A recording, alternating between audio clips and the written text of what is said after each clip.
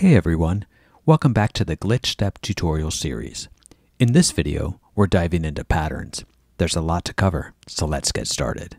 GlitchStep offers 8 pattern buttons, each with its own discrete setting. You can switch between these patterns to create sequence variations on the fly. Now let's talk about steps. Tap a step button to toggle it on or off.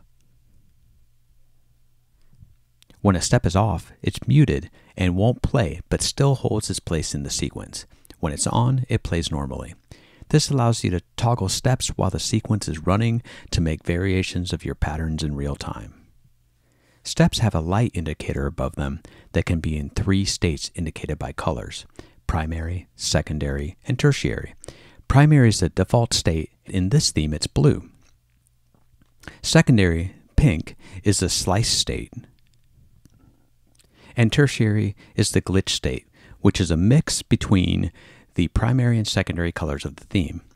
In this theme, it happens to be purple. These lights help you visualize your sequence at a glance. The indicator lights also show your sequence start and end, with a bracket T facing left for start and right for end. Now let's talk about slides. To activate a slide, slide your finger across a step.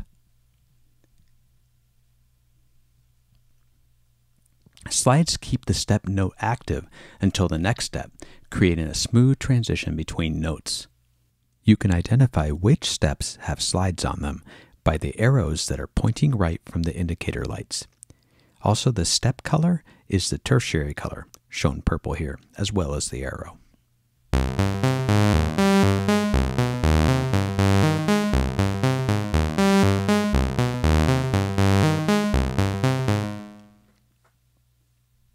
Next, let's dive into notes. I'll use a cursor so I can show you exactly where I'm tapping. In note mode, you can adjust the pitch of each step. You simply drag up and down on a note knob to change the note value. Notes adhere to the selected scale, keeping your sequence in harmony. Double tap a knob to reset the note to its default value for that step. And if you hold on a knob, it will reset your default value for notes altogether. So I just set C2 is my default value. Now I can come over here on this G2, double tap it, and I'll change it to C2. Now if I want that back to G2, you can quickly set it to another default value like that. Hold on this G2 over here, and I've reset it. Then I can double tap again to set that one. This is a quick way to copy notes.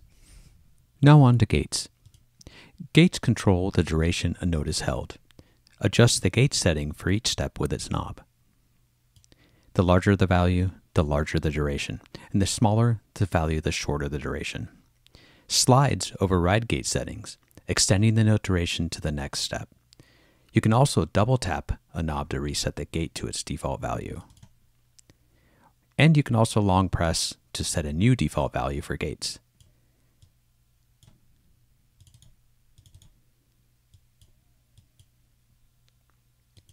Let's talk about velocities. Velocities control the intensity or volume of each note.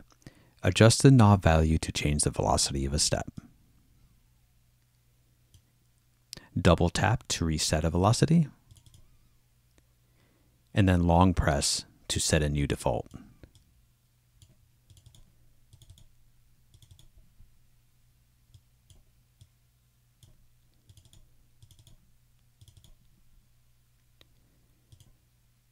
And next up is probabilities. Probabilities determine the likelihood of a step playing.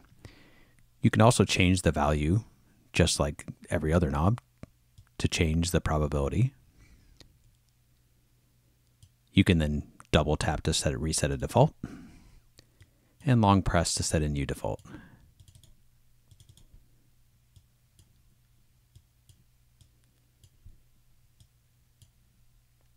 Finally, let's cover pattern rates.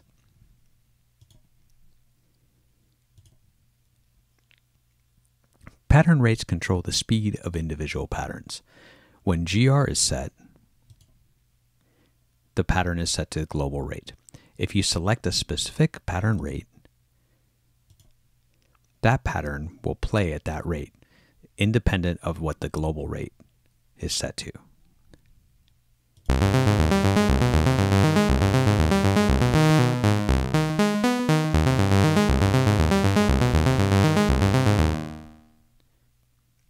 Okay, that's all for pattern section. With these tools, you can craft dynamic and complex sequences in no time.